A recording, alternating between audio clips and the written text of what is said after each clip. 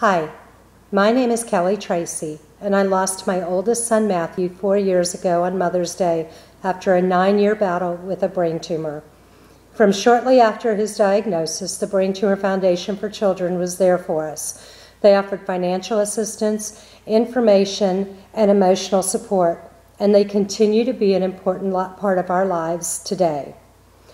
They were with us through surgeries, treatments, and ultimately his loss. Our family was fortunate in that we never needed to accept the financial assistance that the Brain Tumor Foundation for Children offered to us. But we know many families who could not have made it without that help. A diagnosis of a brain tumor is devastating, and the financial implications can be enormous. One of the ways that the Brain Tumor Foundation for Children raises money to pay for their programming is through the Tumor Trooper Run Walk. This is an annual event. This year's event will take place on September 7th in Alpharetta, Georgia. This will help them to raise much-needed programming dollars, and this year our family has formed a team in honor of my son Matthew.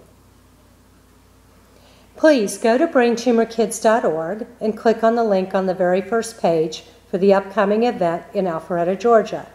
You can register to run the 5K event like my husband and my younger son Cameron will be doing, or you can register to do the 1-mile walk. That's where you'll find me. If you can't make the event or you're not local, you can still sign up to be a Phantom Runner.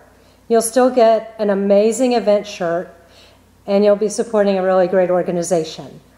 If you see me at the annual Tumor Trooper Run Walk on September 7th, please come up and say hello to me.